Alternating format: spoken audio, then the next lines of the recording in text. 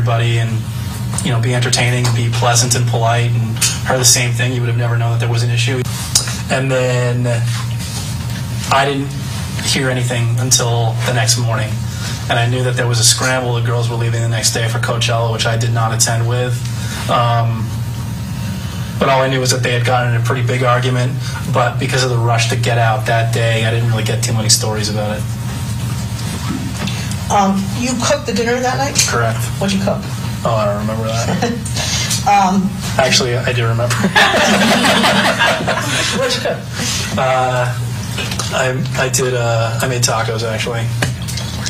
Don't ask me why I remember what I made, but I did. Amber she wanted Mexican food, so I did a big Mexican spread. When you say that when Mr. Depp walked in, he appeared inebriated, do you recall, was he swaying? Was his voice, his words slurred? What do you recall?